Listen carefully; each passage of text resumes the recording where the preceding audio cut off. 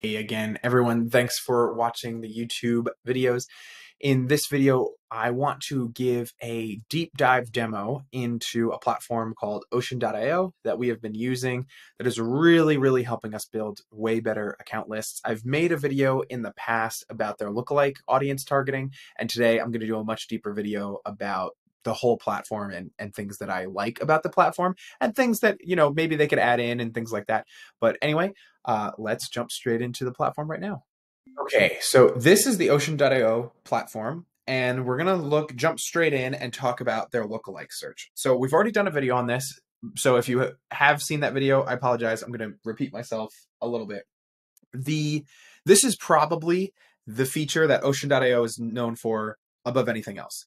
Everybody comes to Ocean.io and they talk about how their lookalike search is so amazing. And I have to admit, it's freaking fantastic. It's super good.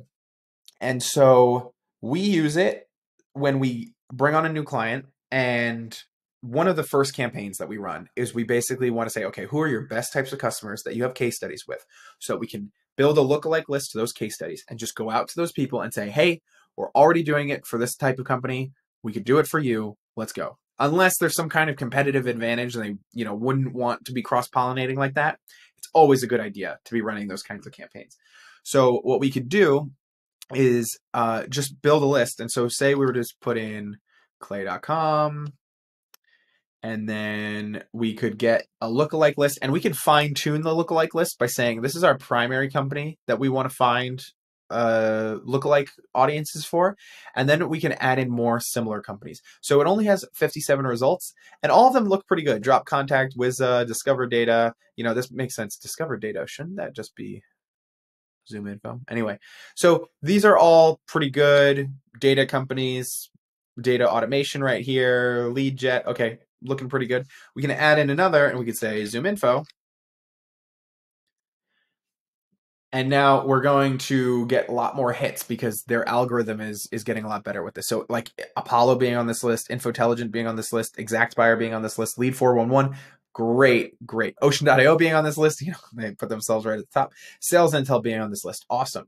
And so then we can even go to the last page and we can take a look at these companies. We might not know them as well, but then, so look, we've got, this is a CRM and sales automation platform, CRM sales automation. Cool. Sales Pro leads, right?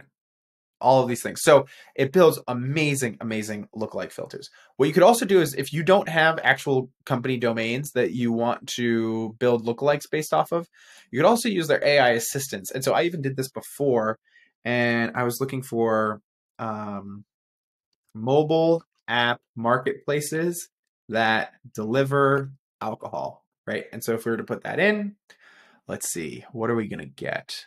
So now if you don't even have like good ones, and so the client that I was thinking of, drizzly.com, is precisely the company that is their case study, and it nailed it here, right? And so we've got all of these delivery companies right at our fingertips, and we're good to go. So lookalike audiences, awesome. Love that about the tool. Super great to work with. Makes list building, I say like list building on a fly, super easy. So then what you can do from here is you could also dig into their filters and do even more. So you can filter on top of the lookalike search, but then you could also filter over here. And so what I really want to call out here, a lot of these things are similar to what other platforms have. There's a couple things to definitely call out. One, the industry tags. It's very good for segmentation. See, if I just put in SaaS, you know how hard it is to get a list of SaaS companies? But see, we could just put in SaaS and there's 101,000 SaaS companies on this list. And looking through these are all SaaS companies. And so we could even go to like page 200 because you always want to check later on SaaS companies. Here we go, SaaS. Awesome. And so now we have all of these SaaS companies, right? And then we could look into their keywords and we could include CRM. And so now we have a really great list of SaaS companies that are CRM companies. MuleSoft, okay, that's a good one. Zoho, Oracle, awesome. And so what I like about their keywords, they have a lot more keywords to choose from than a platform like Apollo.io. And the industry tags are far more sophisticated and tagged a lot better.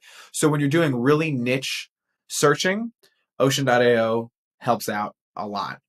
Location count is pretty interesting. Department size is pretty interesting. Oh, so e-commerce is very interesting. So if we were to pull this one away and we were to say, what do I want here? Food and beverage, because I'm hungry. So let's say fruit, right?